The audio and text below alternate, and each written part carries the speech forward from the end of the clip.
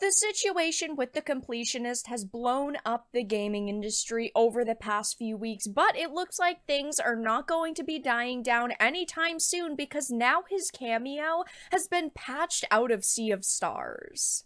I have a few different things that I want to show off, but before we get into the topic, if you enjoy the content I create, check out the links in the description, follow me on social media, and consider supporting through Patreon or via YouTube memberships.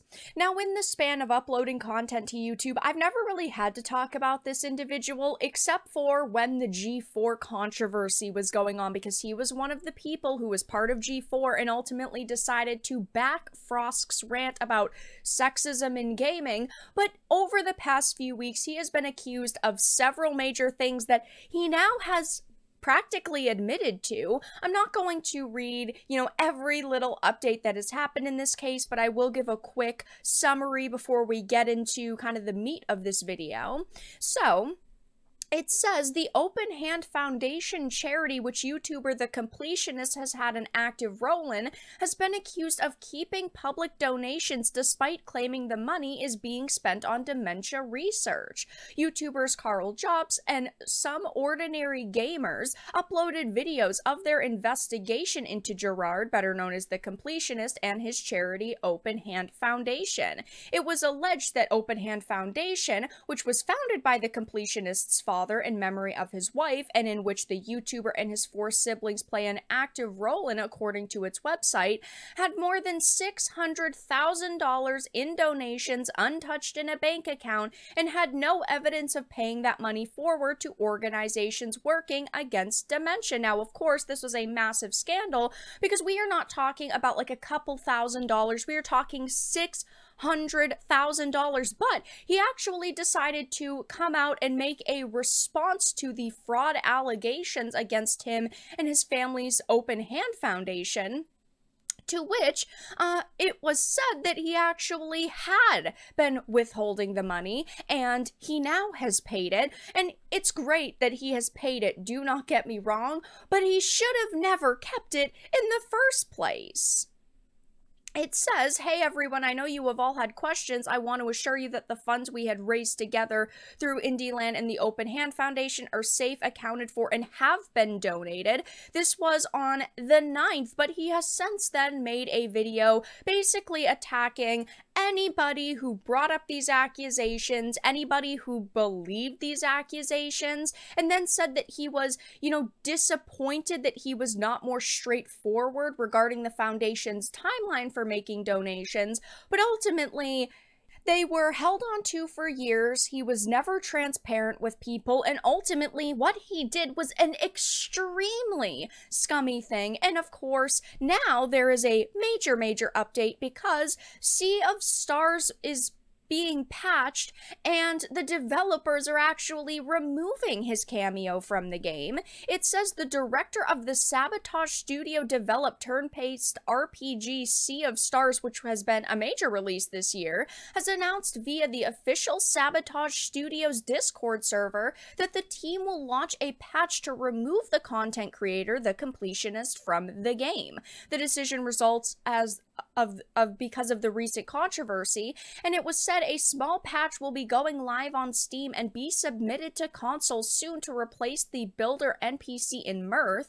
We arrived at this decision after carefully monitoring events over the past few weeks, and while it is not our place to pass judgment, we do make it a priority to maintain a positive and optimistic space that reflects the spirit of our intentions and our community what they are. Thank you. Now, this is not a form of cancellation, and I know people are going to say it is, but it's not, because he was accused of something and it was proven that he did it. He even admitted it, so it's not based on an opinion on their take on something. It's based on something he did that has to do with legal issues like taxes, the IRS, and defrauding people. This actually reminds me a little bit of the JonTron situation, but in a different way, because the JonTron situation was just straight up cancellation. JonTron back in 2017 was being cut from Ukulele after spouting what Polygon deemed as racist views. He made a few jokes,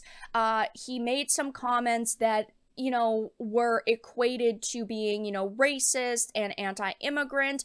Yes, I don't think that he probably should have went online with the audience size that he had and, you know, put his, you know, take out there about politics, but ultimately he was canceled just for his own opinions. The same thing happened more recently that I talked about with Nick Merckx. He had his skin removed from Call of Duty over, again, what was deemed as controversial pride comments, even though he basically just said we need to protect children. And as a father, that's, you know, what he had said, and that's how he felt, and that was, you know, his right. That is his right. But when it comes to, again, the completionists, it is a completely different situation, and ultimately, it's not cancellation. Now, I get why they've patched it. They are embarrassed to have ever put a reference to him in the game, and it's not their fault. They didn't know about it. They didn't know that this was going to happen, so I get why they didn't want to, you know, be associated with him. But I believe, like most content, he was part of the original game, so it should be an option to have him be part of the game or not at this point. They should be offering the patch, and that is one thing, and perfectly fine. But people should be able to deny this patch and keep him in the game if they wanted. The only reason I think that there should be an option is for the sake of game preservation, because the content was in the original release, so therefore it should not be erased from history. And I think what he did was extremely scummy, and I know that I would use the patch to remove him from my game, but ultimately, you know, yes, I do think that it should be an option. And of course, there have been several creators to come out and talk about the situation. One most notably is Pat the NES Punk, and I'm not going to read this whole entire statement because, of course, it is very long. He does give a lot of context, but I just wanted to talk about the money side of things for a minute. So as you can see, he said that he is not satisfied with the response and explanation from Jirard and the foundation. While it is positive that a monetary donation has finally been made to benefit dementia research, the fact that it only occurred due to pressure from concerned YouTubers is not acceptable, which I 1000% agree with. He should have done this years ago. He should have been constantly donating the money, and ultimately he would be still sitting on that money if he was not being pressured by, you know, outside sources, basically. Unfortunately, the money donated by trusting fans and sponsors has not only lost significant buying power over the past several years due to inflation, but it has been severely diminished by expenses totaling at least $125,000, some of which are not detailed well due to nebulous reporting on the Open Hand Foundation's public 990 PF filings. This does not even touch upon all the lost critical years of research these donations could have helped fund over the past several years. Yeah, again, we're not talking about a few $1,000s here. We are talking about hundreds of thousands of dollars. That is a massive amount of money that could have been donated, and right now, research with those funds could be going on, but that did not happen because they decided to hold on to this money. It's such a terrible and such a shitty situation overall, and honestly, it breaks my heart to see, because now, of course, if there are other larger creators out there who want to, you know, do charity drives, they are going to face scrutiny, and people are constantly going to be looking over their shoulder going, did you do this right? Did you do that right? And it just means that there is less trust between the audiences and content creators. And look, I'm not going to name names, but there are YouTubers out there who are defending him, which, hey, it's ultimately your take, but how can you defend what he did? He should just probably move on to another career and hope that when the lawyers and the IRS get through everything, he didn't actually break the law, even though it seems like he did.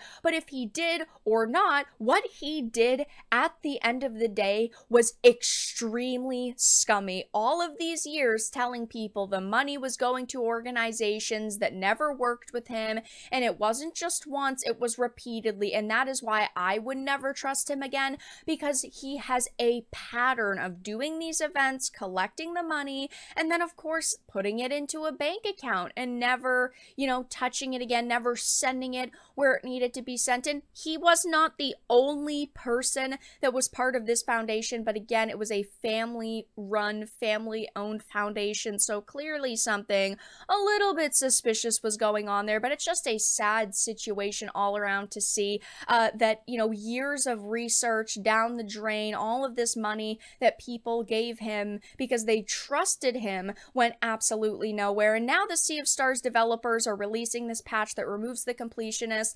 I am not blaming them. You know, again, they did not know that this controversy was going to happen, and I completely understand why they wanted to distance themselves from him, but I do think that this patch should ultimately be optional for the sake of things like game preservation. But that's all that I really had to discuss in this video. Let everyone know your thoughts in the comment section down below. If you enjoyed this and of course found it important and informative, make sure to give it a like, share it, and subscribe to the channel. And of course, if you didn't, make sure to give it a dislike. I appreciate your support either way, but I will talk to you all again in the next video really soon.